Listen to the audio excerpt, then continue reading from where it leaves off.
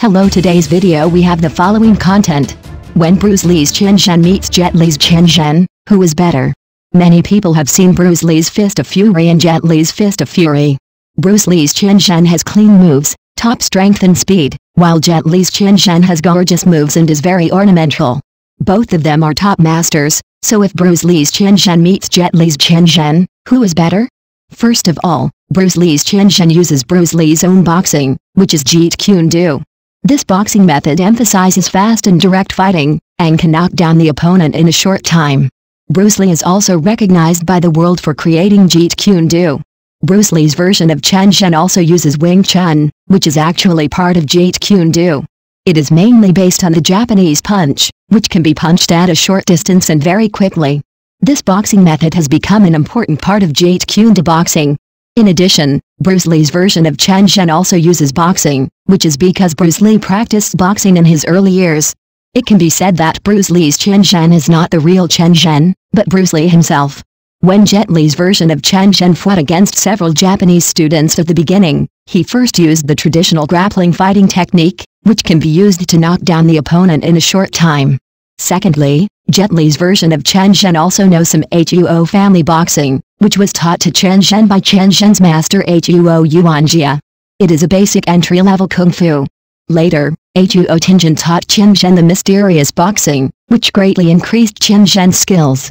Jet Li's version of Chen Zhen also knows some boxing, because this Chen Zhen studied abroad and learned Western boxing. Jet Li's version of Chen Zhen uses the combination of free fighting techniques the most. This boxing method emphasizes the combination of strength and speed. It can be said that it is very similar to Bruce Lee's Jeet Kune Do. In summary, Bruce Lee's Chen Zhen is obviously more powerful than Jet Li's version of Chen Zhen in terms of strength and speed. Next news. Karate champion Chuck Norris fought with Bruce Lee in Rome, but he was no match for Bruce Lee. In 1972, when Bruce Lee was filming the movie Way of the Dragon, he called Chuck Norris and said that he was filming an action movie and wanted Chuck Norris to come and play a villain. Chuck Norris also heard that Bruce Lee was also a martial artist and had long wanted to meet him, so he agreed to come to the filming site to see Bruce Lee's kung fu. At that time, Chuck Norris arrived at the filming site in Rome wearing a white karate outfit and saw a yellow-skinned man with his upper body exposed not far away. He only saw that the man was doing warm-up exercises. Chuck Norris took a closer look and found that the man was Bruce Lee. Bruce Lee also saw Chuck Norris. The two smiled at each other and shook hands with each other. Bruce Lee greeted Chuck Norris warmly and then introduced the script of the movie he was filming. At that time, there was a scene where Bruce Lee and Chuck Norris fought at the Rome venue. Bruce Lee used a long lens to shoot at that time to reflect the authenticity of kung fu. Chuck Norris initially thought that Bruce Lee was only good in the movies, and was just a show-off. After all, Chuck Norris was a famous American karate champion, and Bruce Lee had never participated in a competition.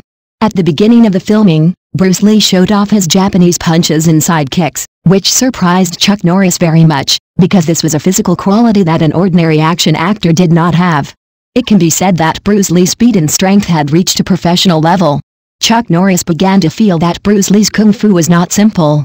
After that, Bruce Lee began to show off his butterfly steps, which came from Bruce Lee's early participation in the cha-cha dance and the butterfly steps of boxing champion Ali. The steps were light and natural, and could effectively dodge Chuck Norris's attacks. It could be said that it was a combination of beauty and martial arts. After the filming, Chuck Norris also admired Bruce Lee very much and felt that he might not be Bruce Lee's opponent. The two studied martial arts together, took photos together, and became good friends. Thank you for watching the video. Please leave your opinion in the comments section. Don't forget to press the channel subscription button. If this is the first time you watch a video on the channel,